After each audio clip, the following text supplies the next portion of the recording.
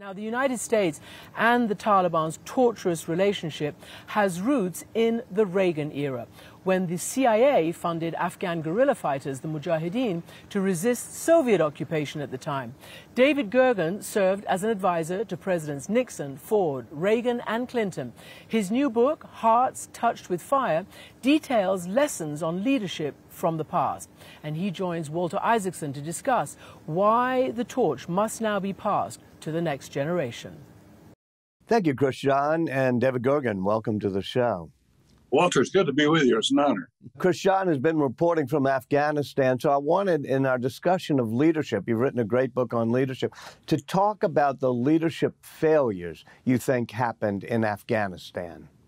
Sure. Thank you, Walt, for asking that question, because we're in danger of forgetting about Afghanistan as we've become so preoccupied with Ukraine. But Afghanistan, it remains a serious problem for the United States and for the Biden administration. In my judgment, it was the turning point for Joe Biden as president. I think because there was such a high moral content to the question of how to get out of Afghanistan safely and to bring our Afghanistan allies with us.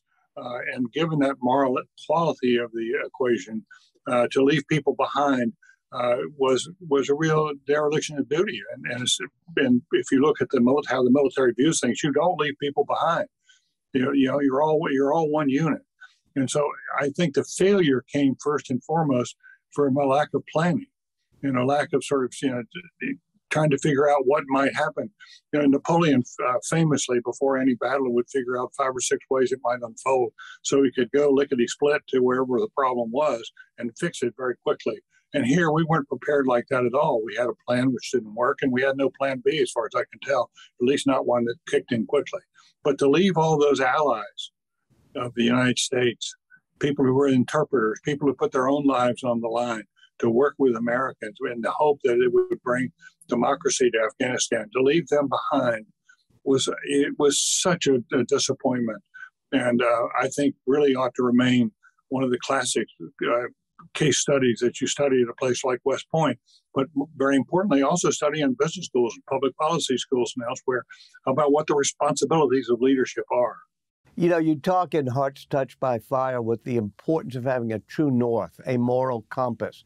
Do you think that this was a moral failure, but it was a practical need to get us out of Afghanistan? Well, I think getting out of Afghanistan as a general proposition was not unwise. There are many reasons why it would be good to get out of Afghanistan. And Biden made it clear he wanted to do that. But I think it's how you do it that becomes all important. Ideas are plentiful. The execution of ideas is really hard. And I think when they didn't appreciate what was coming, they closed down the other airport, which really shut down the number of people who could get out safely. And we had chaos and people being trampled to the ground by what was happening at the lone airport we did have.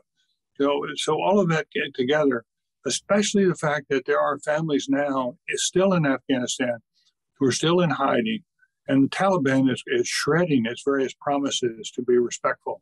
It's cracking down quietly, and they're getting away with it because the world's not paying a hell of a lot of attention. The people around Joe Biden, are very expert in foreign policy. They've been on the Senate staff. But it's not a team like Lincoln had, according to Doris Kearns Goodwin, of a team of rivals who had been principals. Do you think that's a problem of leadership? Yes, I do. I think you needed more conflicting voices. It helped a lot during the Cuban Missile Crisis that President Kennedy had voices inside who could disagree. We moved from the first solution to the Cuban Missile Crisis. We had a unanimous view, basically, to bomb out of the shadows. We moved to a quarantine because people began to question that first view. And among the people who questioned it the most were people who were very close and really understood Khrushchev. And I think that we simply don't have, we have people who are experts, but they haven't done the big league kind of negotiations for the most part. We were greatly aided in the past by people of the stature or near stature of a Kissinger, of a George Shultz, of a Jim Baker, of Condi Rice, of Madeleine Albright. I think those people were given more respect, but simply because they've been there and playing in the big leagues and sort of become masters of the game, so to speak. In your book, you talk about how a great leader needs to look at one big thing. You mentioned, how each president has done that well. Well, the one big thing that Biden said during his campaign that he was going to do is bring us back together. And he seemed uniquely qualified to do so as somebody who had worked across the aisle so much. And instead of doing a laser-like focus on ending some of the poison and divisions in our society, he ended up pushing a whole lot of different things. Yeah. Some would say he even moved too far to the left. What do you think? Well, I think you can't blame Biden for having a left in a Democratic Party. That's been sort of traditional.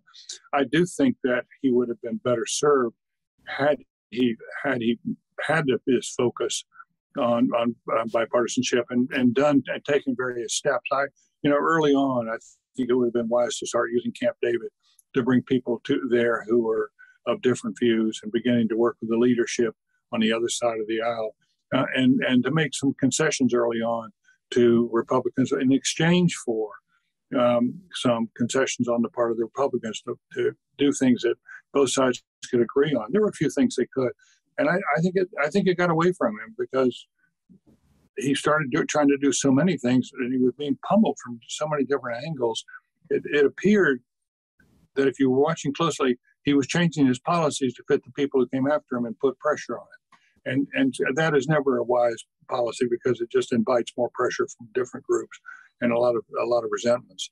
What I hear from friends who are in the administration is that what Biden ultimately did was bring a lot of people in from Senate office staffs. And so you had people who were masters of the Hill, but it never really worked in the executive branch in the same way, or not very many had. And that lack of years at that level is a problem. I would point to one of my mentors in life, Jim Baker. I thought as chief of staff to Reagan, he had it about right. He really helped Reagan have an assortment of people across the board so that Reagan was able to resist the pressures from the right and indeed had a relationship with Nancy Reagan. I mean, between Kay Graham and Nancy Reagan that really helped him in the governing process. And you don't see any of that today. There was a time when Kay Graham could invite people to her house, and no matter who they were, no matter their backgrounds, they would all show up. And you knew if you went to Kay Graham's, there were going to be people there who were not like you, who disagreed with you. But they came because out of a sense of there was a higher loyalty here. You talk about the need for experienced elder statesmen to be running things, and yet the theme of your book in some ways is how we really have to pass the torch now to a new generation. There have been older people clinging to power too long. Yes, and I'm glad you brought that up. There's no question in my mind that we're on an unsustainable path here in the United States, and we need to change. We need to change directions. But I think that the people who are most qualified to change direction over time are not the people who are in power today. I think as time goes on and people get older, I think they have a responsibility to step back. And from my point of view, I just turned 80, for example, and I can just say, I can just see you lose some of your focus, you lose some of your memory, your brain. It doesn't operate in quite the same way. You become very fearful of falling. There are a lot of things that begin to happen to you in your 80s. And indeed in your 70s, that I think the leaders who are in charge today, we shouldn't be ruled by octogenarians going forward. The United States is a hugely powerful country, which we face very, very complex problems. We need fresh energy. We need fresh ideas. We need fresh blood. And I think the earlier that we pass the torch to the younger generation, that would include Generation X, by the way. The people who've been waiting on the sidelines somewhat impatiently recently, as they should be.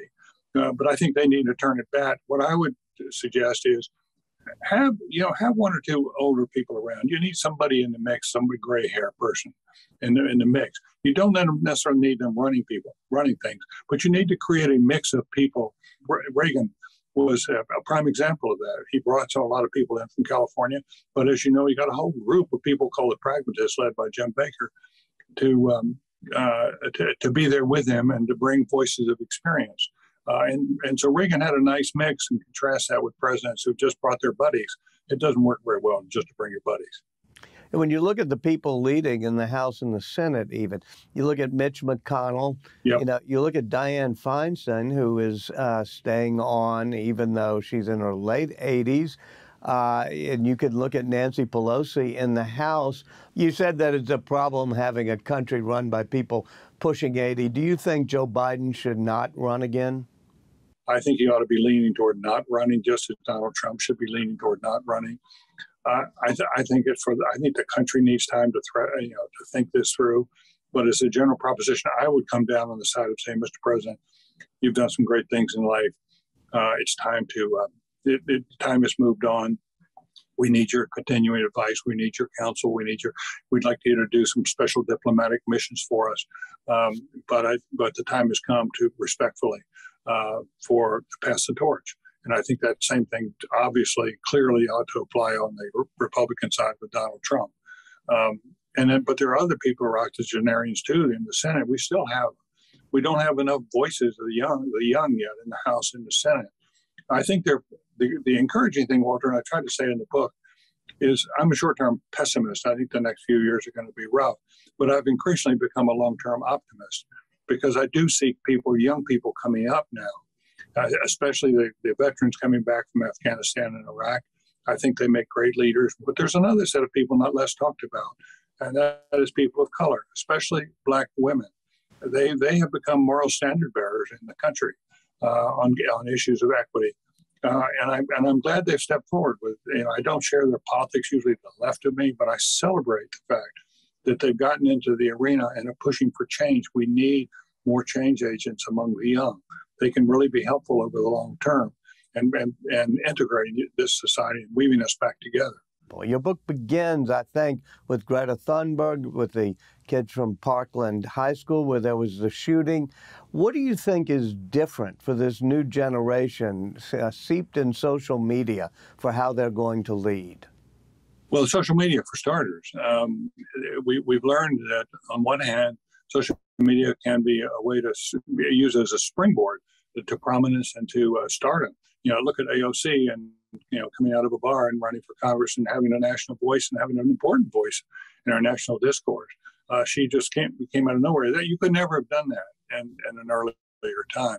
On the other hand, we also know it's a double-edged sword, like most innovation, and you're the expert on innovation. But so often, it's used for setting up disinformation campaigns. We don't even know who's paying home to put these lies into our mainstream.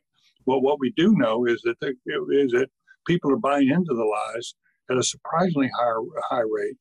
So that I think one of the reasons Biden has had difficulty governing is he started out with 30 or 40% of the country believing he was an illegitimate president. That's a very weak foundation on which to build a robust presidency. The world is moving so quickly today that I think one of the most important qualities of a new leader today is adaptability. How do you, and that sort of goes to the Afghanistan point. How do you adapt quickly to a very quickly changing environment? That's a key question that comes up again and again. For 40 years, David, you have been sort of a symbol of rising above partisanship, working for both Democratic and Republican presidents. Why has the partisanship become so polarized, so bitter today? I will be asking that question for a long time, won't we? It is partly the social media has a role in this. I think, Walter, there was a swing of the pendulum after we had coming out of World War II. There was so much pride in the country and so much a sense that America is very special. American exceptionalism became a huge sort of underlying thesis of who we were and what we were trying to accomplish.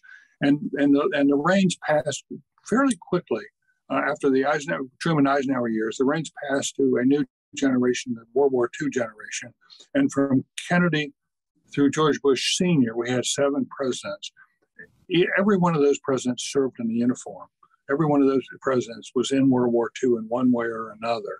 And it really influenced them when they came out. And I think they have a different sense of what the country can be.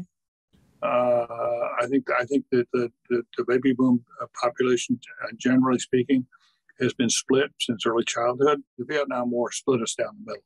It was just an axe right down the middle of our generation. It's never been. We've never put it back together. Your book is called Hearts Touched by Fire. Why did you choose that title?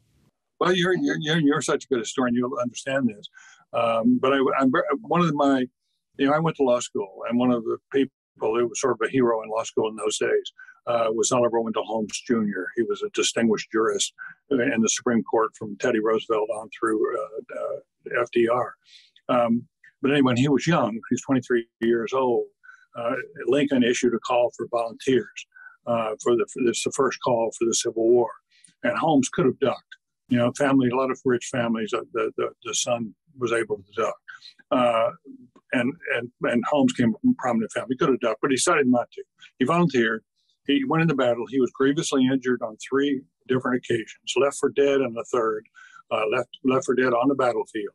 And it was a miracle that he recovered.